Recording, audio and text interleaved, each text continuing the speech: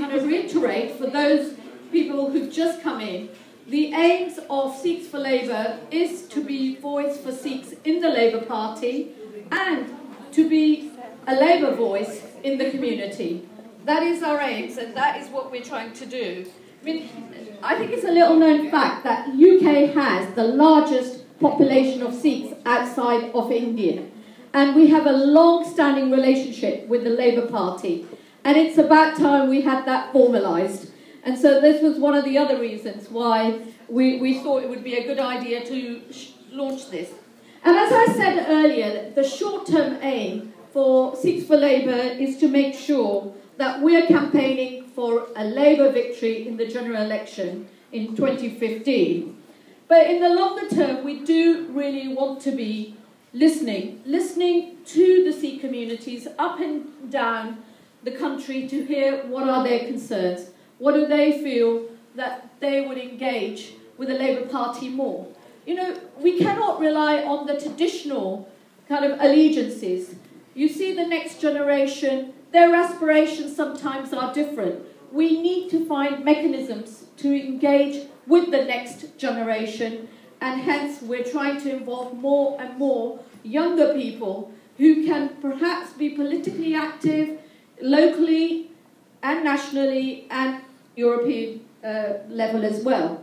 So, you know, it's been really interesting for me the last 6 months to see how many MPs who perhaps really knew that, yes, Sikhs are there, they go to Gurdwara once a year or, you know, maybe twice a year, but really what are the issues that concern? And what's really heartened me is people who've really, like Mr. Watson, who's now called Watsing, and Pat Singh, the kind of fight they've taken to the local communities. And when I'm in Sandwell or in Wolverhampton, you know, the work you two have done on the whole 1984 issue, you know, people recognise that in the Gurdwaras, and I really would want to pay a tribute to the two of you for taking that lead and to making sure that, you know, the Sikhs felt that there were people who were willing to listen to their concerns and to explore it further. And of course, you know, many people like Councillor Atwell here and Councillor Semi and others have been leading that fight for years. But I think it's really good that our, you know, mainstream members of Parliament and others have got involved. And really, I believe that this will pay dividend, not just in the European elections and the local elections, but also in the general election next year. But I think, you know, what I would like to do is to recognise many people who went before us, because, you know, for me, one of my heroes, when I first went to West Midlands, was Lord Tharson King. He did some amazing work to really get people engaged, to get you into the community, and I think, you know, with that, his guidance, I wouldn't be where I am. That's just really, I'd like to pay tribute to him.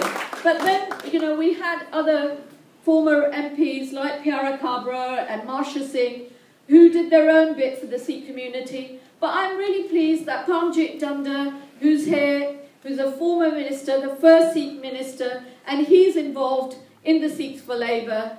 And thank you, Parmjit, for continued support and guidance, and we wish you luck and hope to see you again in some parliamentary position.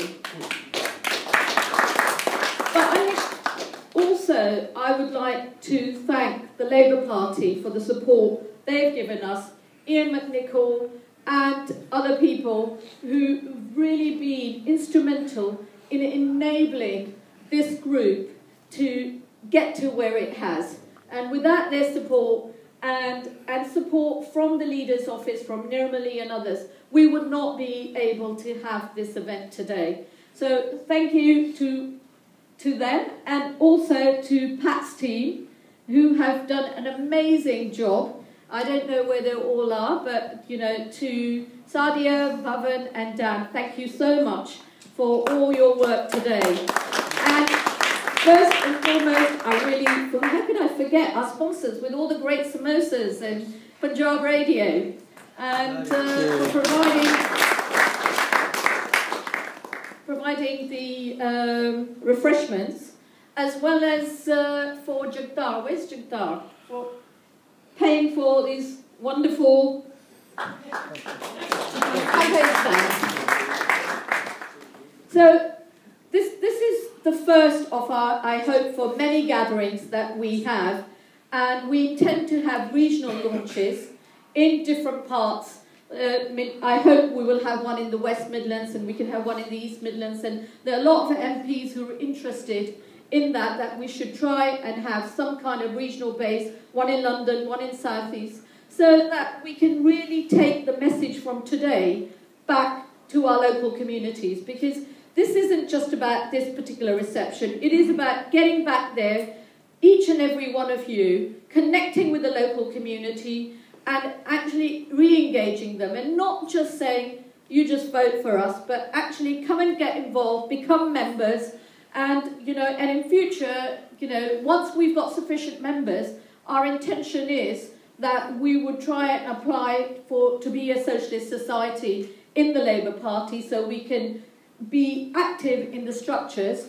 But also, I think it's important that we have this initiative at a local level.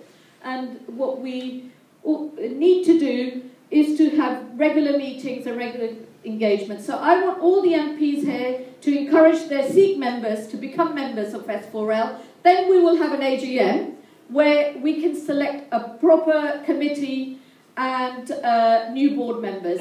Many of the existing board members are here, and I'd like to take this opportunity to introduce them. Grinda Josen, one of the vice chairs here. Round of applause, he's done a lot of work for us today. Hardeep Singh, who's another one of the vice chairs. Where's our new co-opted treasurer from the City Sikhs? Jasbir Singh. We will be contacting you at a later date. I'm sure he won't be asking for money. Then we've got Councillor Narinder Kuna from the Labour, Kitty Gill, Councillor Bali Singh, Dr. Baines, Councillor Havas Bagri. Does anybody understand? Well, it's great to see you here, Emma. And as soon as I finish, you're going to be invited here for lots of photos. I'm sure everybody knows Emma Reynolds, who is an MP for Wolverhampton North East. Got it right. And she's also the Shadow Housing spokesperson. So great to have you here.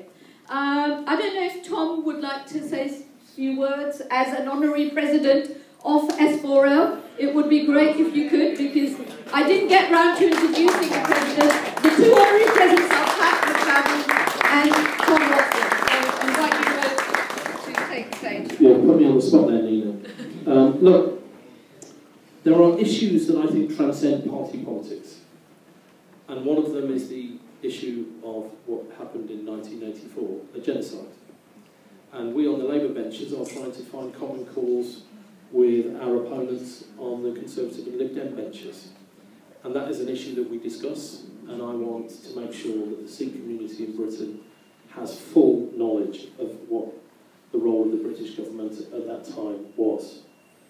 But there are issues that relate to us in the Labour Party and you as Sikhs in the Labour Party.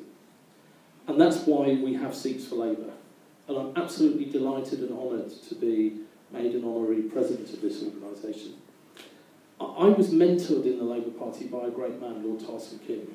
And I can honestly say to you, particularly in these last few months, which has been a time of great challenge for the community, that I've missed him, and I've missed his wise counsel and his life experience. And Parliament misses him. And so if he has left me a legacy, it's this. We need more Sikh representation at all levels in the Labour Party and in the House of Commons and in the House of Lords. So I want to use this role to make sure that we promote Sikhs within the party, we give the support and training that they deserve. Because as you know, Sikhs in this country are making Britain great. They're the economic drivers, they're the cultural leaders, a humanity to Sikhism that we can all learn from. And so can the Labour Party. So it's great to be here tonight. All of us in this room are here to make a difference. And I think that this first meeting is a great start. And it's brilliant that we've had Yvette and Ed with us to show that leadership. Thank you.